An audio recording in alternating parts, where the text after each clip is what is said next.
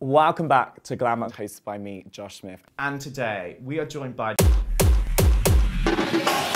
Culture, Yasha Heedy, Alicia Vikander, Millie Bobby Brown, Elizabeth Moss. It's Margot Robbie!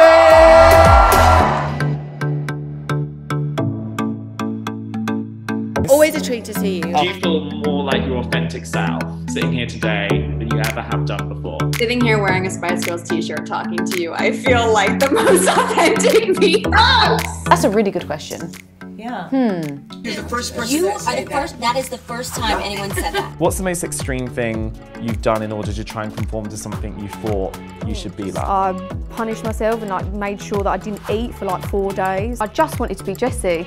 I didn't want to be Jessie the fat one. What has your own relationship with body image been like in order for you to get to that situation? I have suffered with body dysmorphia my whole life, so I actually wrote on my mirror when I was younger, fat, in lipstick. A 24-year-old girl who's out there in your career, living your life, and just being like, I'm natural, who cares? Oh, she's wearing a Chanel jumpsuit, but she's got armpits. So scandalous, to quote Mystique. Scandalous. So you literally just had your baby, right? And you were still nursing and you went into training immediately for this. What was that like? I wasn't really so concerned about how my tits or butt changed or anything like that. I just felt like, whoa, I feel stronger than I've ever felt in my life. And then you walk away feeling like, shit, I'm a warrior. You know, I can do anything.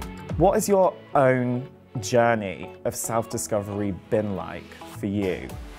I don't want to complain, but I have had things that have made me not feel I can breathe. How have you dealt with trolls online? The first 3 years of being in the group, I would look for it. I would search Leanne Thunberg. Everyone feels like they know you to a certain extent. How do you navigate that yourself in your own lives? So I find myself at times isolating a little bit, but if you stay home for too long, you will become isolated and lose touch with what's going on in the real world. And I think labels are so damaging in so many ways to people and their identity and themselves. How's that played out in your own life? I have ADD, and that label did not suit me. People tried to tell me about my own brain and my own mind my entire life, and I think that that's really destructive. How has your relationship with this idea of cancel culture changed, and how do you think we can get past the negative aspects of cancel culture? It's going to sound harsh, but cancel culture exists within an echo chamber of ego. It can only exist if you are cancelling someone on the basis that you think that you are perfect. Journey you've gone on with anxiety, from the start till now. How has your self-confidence grown in order to take steps to overcome it? When I first started experiencing the panic attacks, I developed a fear of being on my own.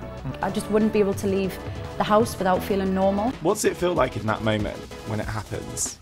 My throat closes and then I'm certain that I can't breathe. This is how I'm gonna die, right here, right now, just panicking. When it was at its hardest, what was it like for you? I thought I was gonna die. Thought my family were gonna die. It was a mixture of a lot of things though, like OCD. As your job, you have this negative news coming in every single day. How on earth do you manage your own mental health in that situation? Yeah, I've got to keep my mental health positive.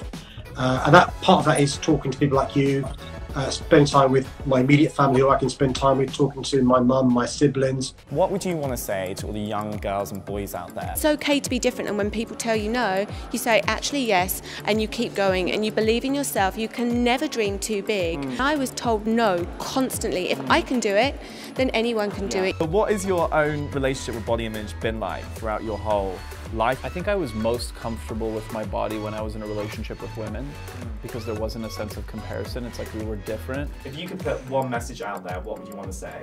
I was gonna say smart girls are horny. Smart girls are horny. The shaming has to stop. Yeah. And the assumptions about if you're horny, you must be stupid or unserious in some way. At the end of the day, we're all thirsty. Thank you.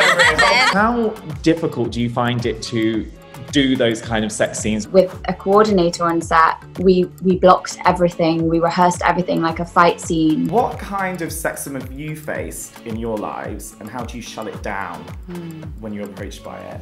Women have to realize and embrace that communication is hard and something that is very unique to the female experience. It's just an awful feeling being like the annoying girl who's like being cautious, like, no, yo, you know. Because there's not enough respect in society for women making their own choices. Yeah, which exactly. Is just insane. A choice about how you want to live your life, and choice about who you want to love, and choice about, you know, what we're supposed to stand for. How do you kick everyday sexism in the balls like these characters do every single time? Took a long, hard look at myself a couple years ago, and I thought, okay, what are your strengths? How can you do something positive and play to your strengths? So I realized that I am better, you know, doing it through my work. Do people slide into your DMs quite regularly? You know what? Drake slid into my DMs. His dad be hitting me up though, and I turned his dad down. So, you know, I might end up being Drake's stepmama. Boss is playing some serious mind games. Okay. How can I outmaneuver him and come out as the top dog? Seriously, I used to have a part-time job and the woman hated me. I mean, I hated the job as well, but... What was that job? Tesco. I think it was probably because I was hungover. I want your boob out. That can be arranged.